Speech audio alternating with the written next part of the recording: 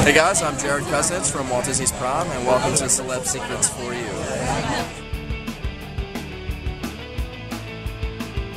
Now in theaters, congratulations. Thank you. Thank you. And what has the fan reaction been like? The fan reaction on Twitter has been, you were in Prom, but I didn't recognize you because you're wearing glasses in it.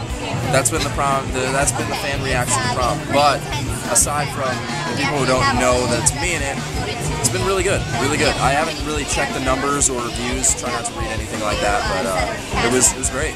It's been great so far. And you're now on Secret Life of American Teenager. What's that been like? It's been great. I shot my first episode for that back in November of last year, so I'm glad that it's finally rolling out, and the storyline is going to continue from here, and it's going to be exciting to see what people think of this character Toby, what they make of him.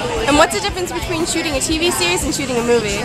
Oh my God, the hours on Secret Life are unlike any other that I've experienced. I went in, actually I left for Chicago last Wednesday at 3 o'clock, and I was working on Secret Life that morning at 7, and I was out by 10.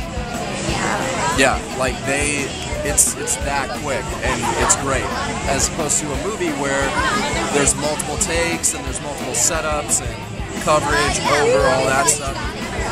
TV moves a lot quicker, and also the acting style is different for TV and movies. Movies are more like internal and real, and TV is a little bit broader.